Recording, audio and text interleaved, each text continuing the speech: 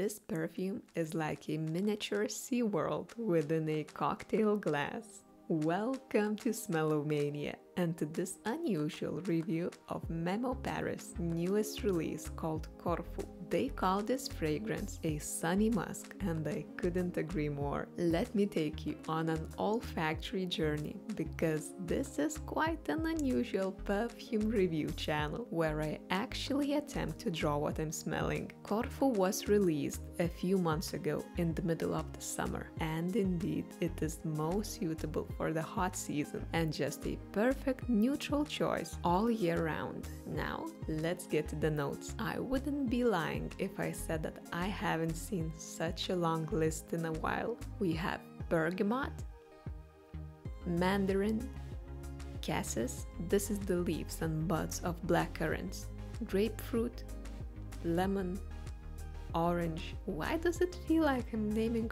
all the citruses in the world? Basil, rose oil, spike, I'm assuming that it's a sort of a palm tree, jasmine, peach, raspberry, geranium, clove. Are you still with me? Orris root or iris as a flower. This note gives some powdery aspects to the perfume. Sandalwood, cedarwood, amber, moss, and patchouli Sulawesi. Sulawesi is an island in Indonesia where they source the patchouli from. Can you imagine such a mix of notes? What would all of them combined smell like? Oh, and of course I forgot a few. Ambret seeds and tonka bean. Now let's put those aside so that they wouldn't distract us from the main players. The three main notes which are the key players in this perfume: rhubarb, lily of the valley, and musk. Seeing such an abundance of notes, I can only think of all the colors of the rainbow. If used correctly, the result is breathtaking. But if you pile the shades one over another, you get a muddy nothingness. The smell of everything, yet nothing at the same time. I've never seen so many okay faces on Fragrantica. Just okay, is it though? Let's dig deeper. Corfu is fresh, fruity, airy, light, but quite common and unoriginal. It's simple and just okay.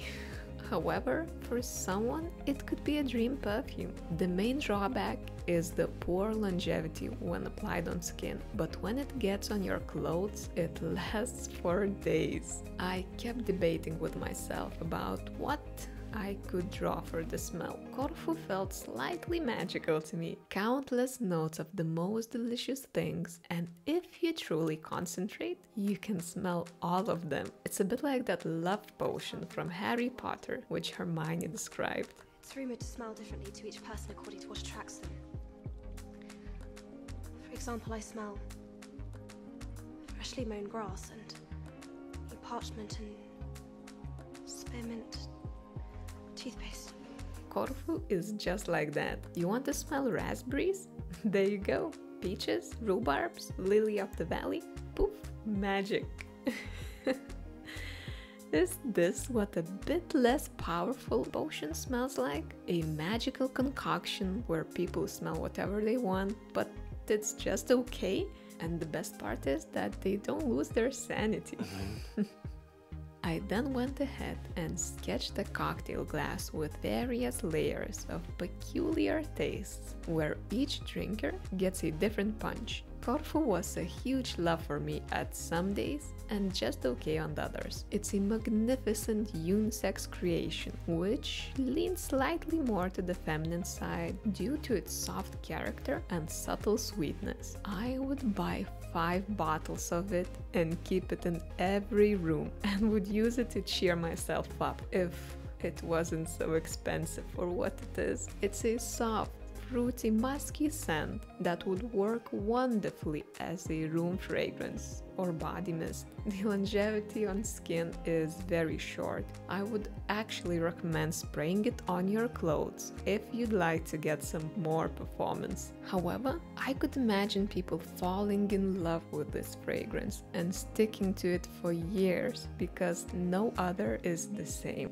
So I drew a Mediterranean Sea-inspired cocktail, sunny, blue and summery, with 3 individual straws representing unique people who might experience this differently. One may sip from the bottom and get a big bunch of musk, the other may just float somewhere in the middle with never-ending rhubarbs. Thank you so much for watching and see you on the other one the next week.